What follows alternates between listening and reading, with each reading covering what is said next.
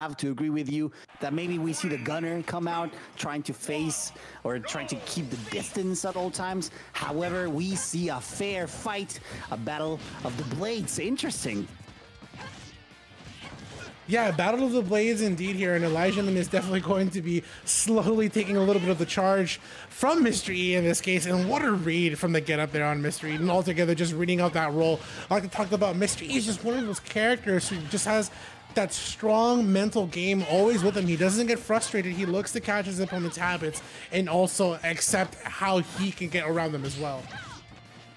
You can tell that he's coming with a game plan, but on the fly, on the moment, he's adapting, he's downloading. You can see it here. He's trying to put the aggression out, and he's recognizing how Elijmin recovers, and it wouldn't surprise me if we see a lot of two frames, a lot of catches with insane precision that only Mr. E can create with the insane strength. And look at just like that, forcing a roll situation where he punishes insanely well and catching with an up smash with only 48%. Mr. E taking a beautiful first stock in this set.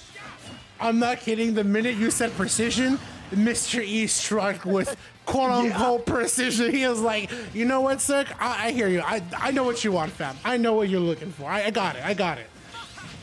Definitely, and he's recognizing how his opponent moves, especially under pressure conditions, which is where it matters the most. How do you react to these kind of interactions that either suffocate you or you find a window of opportunity? Let's see if Elijmin can get something, gets the counter, but doesn't get the second hit. Very great, that's a great idea from Elijmin. I haven't seen that counter try to do massive damage, but it would have been destructive if that had connected. That's the thing about Shulk that I argue to a lot of players, and maybe something I don't understand as a Shulk main, but I see from the outside. Shulk is one of those characters that, funny enough, given all his tools, he has the worst counter in the game, in my opinion. But even then, that's not the worst thing in the world to have, given everything else he has with it. Yeah, he can use it as a defensive option too. You can see it from like Greninja, for example. His counter is not that great, but it still works to some degree. So this all boils down to how the competitor takes advantage of all of these tools. Mr. E positioning himself pretty well. That shield pressure is going to be very dangerous, but instead catches with a forward smash. Very well done. Stocks are looking pretty even. Stocks are looking pretty even indeed here, but the stage control, not even indeed. Mr. E slowly slipping through Elijmin to get that center stage and then punishing that up B as soon as possible here. Elijmin has the lead in terms of percent here, but you know Mr. E is never that far behind. Finally looking for a swing here, but Elijmin, that's kind of like one of the things we talked about as Shulk. He is able to outrange his opponents in ranges they would normally like to operate. In this case for Lucina, it is going to be Shulk having the better range. Yeah, and not only that, the determination to go in at all times, to take the right choice when it comes to picking the right monado for the perfect situation. It's very reaction-based. He tried to go for the jab lock, but instead barely missing, gets the shield break, and Lucina goes for it again to get the stock. Beautiful stab wound from Mr. E, gets game number one. Even though things were getting slightly closer by the end, I would love to see a little bit more of that Shulk Lucina, because that was intense, Bans. You're not wrong. The intensity was up there for both of those players, and it is crazy to see how that played out for Mr. E. He made sure that stab wound was going right through Shulk's chest, for sure. And for critical damage too, it's very important to understand that Lucina will benefit from any single kind of interaction. And I was actually trying to figure out whether he was going for the shield break earlier or not, because he was trying to put pressure. Something that I've noticed is that Mr. E, when he tries to drown you out, to suffocate you, he goes for a string. He goes for like long combos. But when he's trying to wear your shield down, he's patient. He's waiting for you to make the wrong decision and then goes in with a shield breaker. I love the way Mr. E plays. It's ridiculous. Yeah, that's literally what I tell people. Like, I call me a fanboy, call me biased. I hate to say it to you guys and everybody in the VOD and in the chat. Yeah, I am a little biased for Mr. E, but just watching him play, man, it is just incredible. It is like watching, to me as a Smash player and as a Smash fan, as a commentator, it's almost like watching art. It's incredible, his level of precision, his mentality, his game, his movement, all these things in a player just coming together into such a strong character. And it feels, yeah, Mr. E plays the way Lucina should be played, and it works out so well and so strong. Here's the thing, though. Elijmin definitely felt that aggression, that motivation that Mr. E brought in the first game, and now he's taking it for himself. He takes the first stock flawlessly, putting all the aggression in the perfect place at the perfect time, and he keeps going for it. Every single time Elijmin goes in, he feels that same drive, the same anger that motivated him into bringing this game back. This set, it's still doable, and he is making insane adaptations, taking stocks left and right, and when the Smash Monado art out, he might be able to take the second stock insanely fast. Oh, I'm so sorry. Like that? I'm telling you, guys. I'm telling you. This is very much a case of Elijmin strikes back. Like that ability to just wait out for that forward smash, and then knowing the second hit is just coming out to the impact is so strong for Elijmin here. But Elijmin will make the recovery here with the Buster Art coming back on the stage, and you know that with that Buster Art, the extra percent will come out to so much damage over time, especially when you're just trying to carry your opponent off the stage altogether. This is the moment where you basically realize that a competitor is tapping into the skills, the meta, all of the abilities that the character they play as basically has. So it's Elijmin tapping into the foresight that Shulk has, this premonition, the ability to look into the future and notice, okay, my opponent is gonna be here, I'm going to destroy him with my next move, and just like that, Elijmin looking really good in this potential last stock. Mr. E struggling a little to get in, but he's slowly picking it up, and the heat keeps rising. However, Mr. E struggling a little, and Elijmin positioning himself really, really well in this second game. Yeah, and a lot of that is for Elijmin to also understand the positioning, not only for himself, but his opponent. We talked about it time and time again, man. That center stage is so important, man. But this neutral layer, and the reason why you see Elijmin just go for it is just that wide swing is so good for catching jump, normal get up, roll, you name it. Like, it covers literally 3 out of the 5 options. And even then, if he can just stop that jump, he can go ahead and read any other option. And that's why we see Elijmin just use that neutral layer. It's not just spam, it's spam with a purpose. Oh, yeah. Okay. Yeah, I was going to say it is spam, but yes, it is working flawlessly. And even though he's using it a lot, it's definitely well thought out. It's just not spamming for no reason. Every single motion, it's to mix up, try to catch what his opponent is going to do, covering every single option. As you mentioned, Vance, very spot on. And Elijmin again with the percentage lead, 1 stock ahead with the Smash Monado art. He is 1 touch away from taking this game number 2, and he does with a beautiful grab and a beautiful forward air. Elijmin taking game number 2 with dominant status. That was really, really well executed. Yeah, really well executed indeed here, and it's going to come up to Mr. E to kind of remember those notes that he's had. Because a little fun fact here for some of you guys, Mr. E and Nico actually used to be kind of some pretty cool training partners. They would either play together back in Smash 4, you know, Marth Dittos and Shulk, or Shulk versus Lucina, or Shulk versus Marth. And even in Smash Ultimate, right, they were both picked up by Demise and for such a time, and Mr. E and Nico did train for a time. So it's going to be on Mr. E to kind of tap into that knowledge that he has had when he used to play, you know, those friendlies on Wi-Fi versus Nico. And he's had some experience. I'll definitely say that for sure. But we'll see here what's going to come on to the next game here is Elijmin and Mr. E are now 1-1 apiece. Listen, Lucina, for those of you who haven't played the game, she comes from the future, so she knows exactly what's... Wait, did I spoil it? Nah, it's an old game. Yeah, it's an old game. So yeah, she comes from the future, so she knows. She might be able to, again, as you mentioned, and as I said earlier, tap into their skills, into their natural abilities that they have. But again, this all boils down to the competitor's ability to adapt, to improvise, to make adaptations necessary to take stocks, and Mr. E looking really good right now with this insane pressure that he's putting out. Yeah, and that insane pressure is definitely going to be the role reversal kit. It's going to be up to Elijmin to keep up that same pressure Mr. E had on him Mr. E slowly slipping through, man, as you know what he's looking for. That center stage, that opportunity to come back. But I love that falling up air from Mr. E because he always nails it on time. And you know when he gets that falling up air, he will look to execute on either another one or his opponent's panic into, oh no, I'm going to get juggled. I either have to go to the ledge or air dodge. And from there, Mr. E will look to take control just like so, reading up that opportunity, going for that forward smash. Fans, we are watching a lot of parries. It's insane how much they are understanding how his opponent moves, but that gimp is not gonna be it. It is going all the way down. A weird SD from Mr. E, but not like it matters because he's one stuck away from taking this game number 3. Beautiful gimp from Lucina, the Lucina main here, trying his best to put a blockade in Elijmin's way to recovery. Very well done, and now he's just a couple strings away from taking game number 3. Yeah, and game number 3 pretty much puts you at a really good set point. You know, counter picks and things aside here, but just being at set point literally makes your opponent start to sweat a little bit like, all right, hold on. I have one more game to do it or I'm out, and especially when you're coming into loser's side. But Elijmin, you know that forward smash is going to be the thing to catch up in percent. Unfortunately, being in Buschar, you will lose that knockback.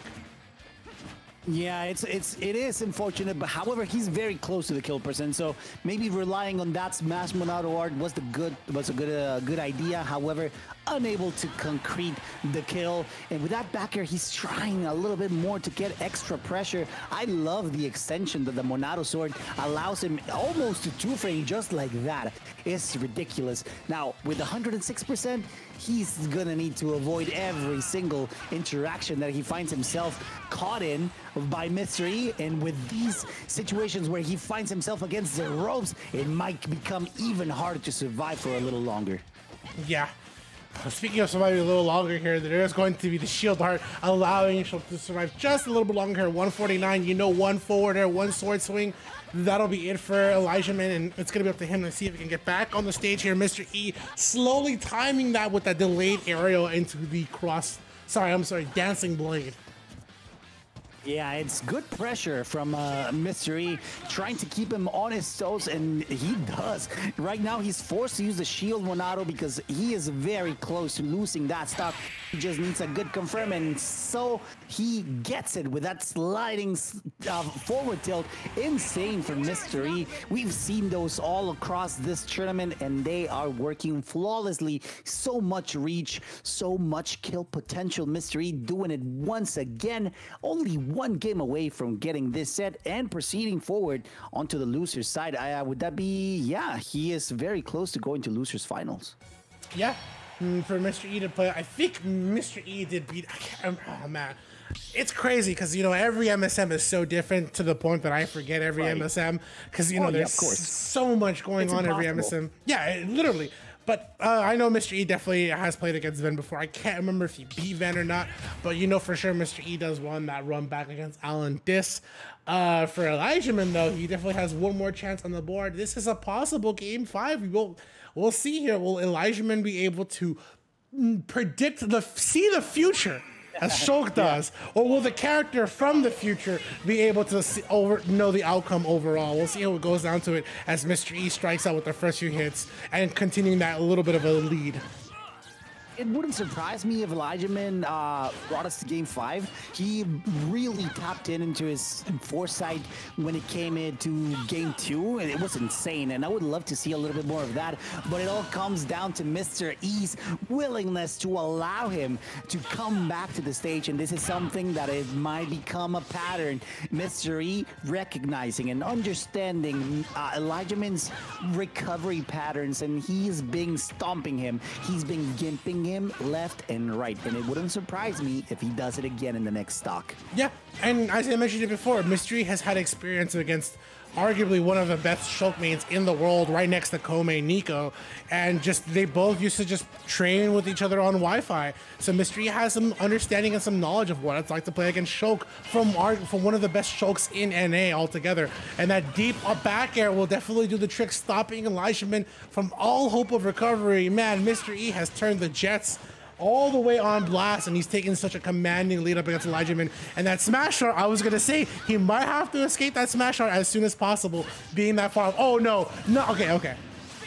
Oh, he managed to recover. He was very low, though, so I thought that was going to be it, and I'm sure you did as well. But no, Elijmin was ready, and he still has an opportunity to win. The names are inverted at the moment, but Elijmin, you have to remember that he is the Shulk main, and he is one game away from losing. Mr. E has the lead at the moment right now.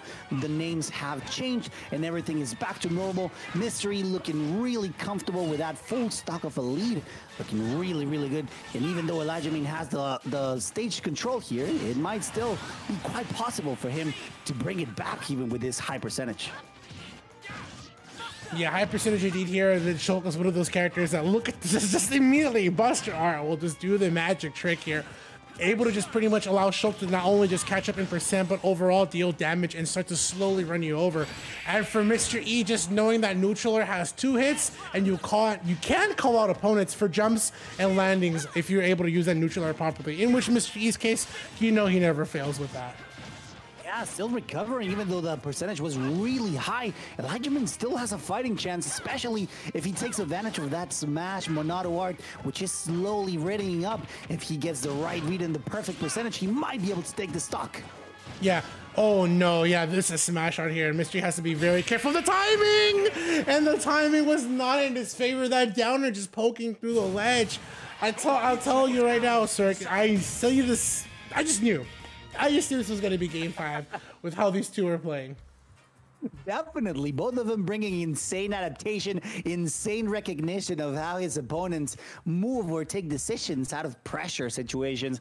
Really well done. And listen, Vance, I cannot be any happier to be able to commentate these game 5s. Both of them, we've seen several of them in this block, at least in this commentary block, this top 8 situation, and all of them have been flawless and insanely intense so far.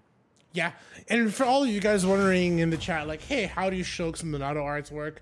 They changed Shulk's base stats as a character. So, for an example, Shield Art makes him the heaviest character in the game, Speed makes him pretty much near or at the fastest character as the game, and Jump will not change. It will change his jump height into the floaty. They change his character properties, but not the character stats. You know, so Buster R will give him more damage, but in Tangent, he loses the knockback, and vice versa with Smash. Just a little bit of an information for some of you guys wondering how that works. Yeah, and it's insanely hard to implement all of these changes in one single play style, basically. It takes a lot of brain power, a lot of training from the competitor to be able to maximize every single attribute that he gets, as well as to avoid any deficiencies that he gets from all of these Monado arts that allow him to change his play style so drastically on a moment's notice, basically. Yeah, and in my opinion, Shulk is one of those dynamic characters that's able to shift the paradigm, that if you are the right player and you understand how the character works, the paradigm shift with Shulk is so strong that you're just able to change things up against your opponent. And we see how well that worked out for Elijmin last game, which brought us to game 5. And now pretty much both players are literally, any man can take the stock here. And that backslash was almost a really good option to get Mr. E out of the way. And they're both being extremely cautious all around. We've been seeing them weaving back and forth. Elijmin connecting that forward smash, but not being able to kill, trying to fish for that downer. Once again, we saw it work earlier, and he's for sure gonna try to do it again. However, the shield Monado art is going to allow him to survive a little longer, but as soon as it goes, it's all a gamble. Who's gonna take the stock first? All right, Elijmin looking for an opportunity with that back air, and he's able to find it there, and a little bit of that movement, 146. He has a little bit of the jump art will allow him to have that extra height, but that movement in the air to be able to escape something from Mr. E, but also know that he is a floaty, so he will be able to get hit out pretty well from the air as well. But Mr. E looking to take out this 155 as soon as possible, and he knows what he's got to fight for. It's at center stage because Elijmin was looking to inch in, but it wasn't enough. Good patience from both of them. However, Mr. E had the upper hand in the sense that he was not the one under pressure. He just needed to find the right window. And again, the Buster Monado maximizing percentage. Very smart and very well utilized from Elijmin, maximizing all of the damage that he put out with only 2 interactions. That's something that you love to see on Shulk.